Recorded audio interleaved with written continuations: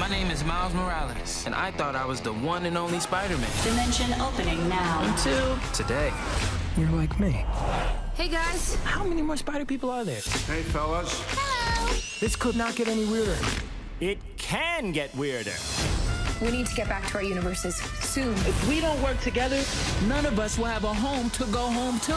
Let's go! Spider-Man Into the Spider-Verse. Do animals talk? Because I don't want to freak them out. In theaters December 14th.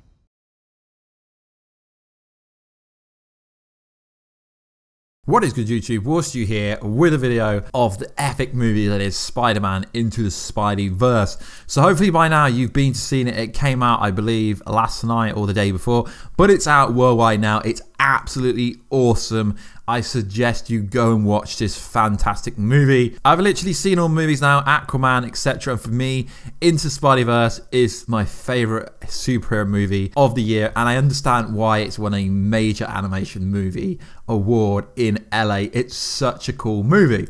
So obviously I went to see a press screening movie for this weeks ago, and before I even watched it, I was told they are working on Into Spideyverse 2, Anna Gwen Stacy's spin-off movie, and I can fully understand. This movie has so many freaking Easter eggs. There's Easter eggs even to the Spider-Man PS4 game. It would take you so many times of watching this movie to actually pick up on all the Easter eggs. But drop all your Easter eggs down below, guys. Such a fantastic Spider-Man movie. So the post-credit scene for this movie didn't really reveal a lot, to be honest, but it was pretty funny. In my screening, which was at the Cineworld in Leicester Square, huge, absolute huge arena, 400-500 seats at least. Everyone was in stitches. So let's get into this post-credit scene. So the first mid-credit scene, I guess you could say, played homage to the late great Stan Lee, and it said, its quote, "The person who helps others simply because it should or must be done and because it's the right thing to do is indeed without a doubt a real superhero." That's the card that came on, remaining audiences of one of Lee's more well-known quotes, which was awesome, and a drawing of his trademark glasses, which was fantastic for Sony to do. And this Spider-Man cameo that Stan Lee has in this movie is my favorite cameo of all time.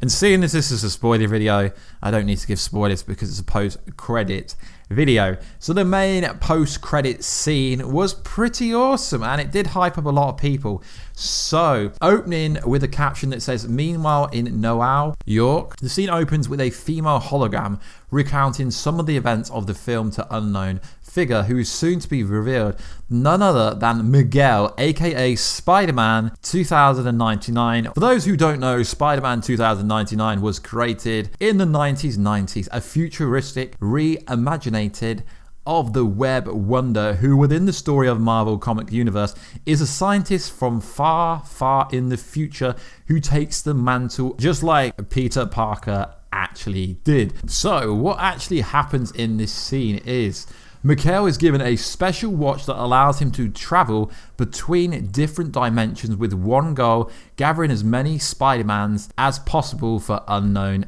missions. Mikael decides to go back to the beginning, Earth 67, which is 1967, which turns out to be an excuse for the movie to reuse some of the most classical animation from the 1967 Spider-Man TV series, that of the famous "Does Whatever a Spidey Can" theme song came on, and it was a bickering scene. I would put it on, but I'd probably get a copyright claim. You know, when it's like, "You're pointing at me, you're pointing at me." Pretty funny. The whole cinema was in stitches. And as the post-credits scene before that, we see Gwen Stacy talking to Miles Morales, which clearly indicates that in Into the Spideyverse 2, it's gonna have Miles Morales being the main star because he absolutely killed it, and it's gonna have some shape or form of Gwen Stacy, as she is such a badass character. So essentially, they closed the multiverse or parallel dimensions, however you want to word it, but it didn't really get closed because with this gizmo, you could essentially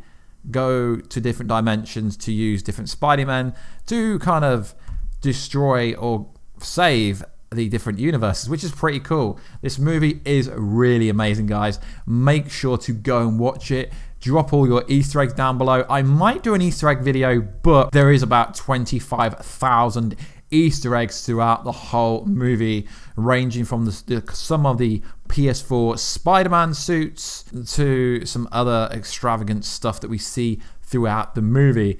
Anyway, guys, hope this explains what's going on in the post-credit scene. It was so hype. People were so hyped for this post-credit scene. Never have I seen a cinema laugh so much at a post-credit scene. Anyway, guys, I will catch you in another video very soon. Catch you later.